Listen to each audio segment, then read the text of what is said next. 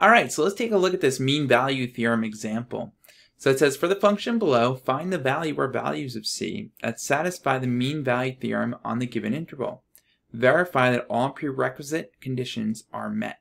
Okay, so here we have our function h of x equals 6x minus x squared, and we're talking about on the interval from x is 1 to x is 4.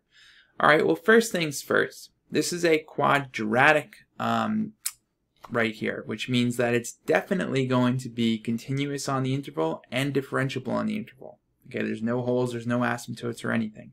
So all our prerequisite conditions are met here.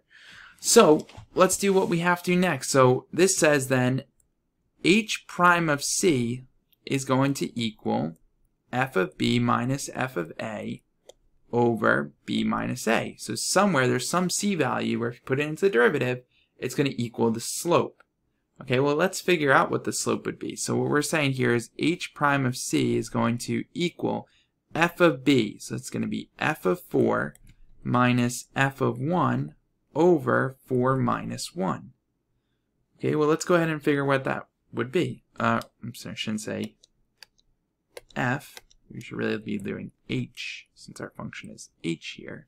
Okay, so h of 4 minus h of 1.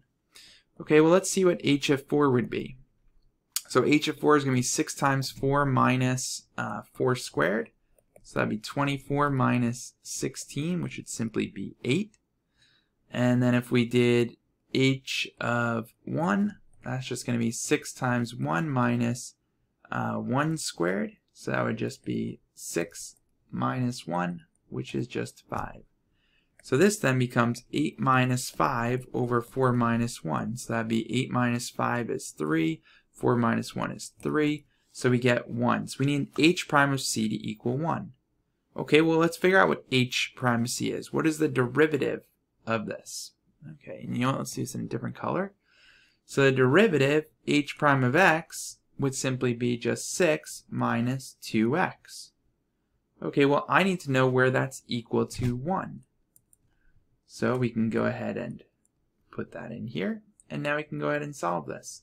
So I could just minus off 6 from both sides. So this would be negative 5 equals negative 2x, and simply divide by the negative 2.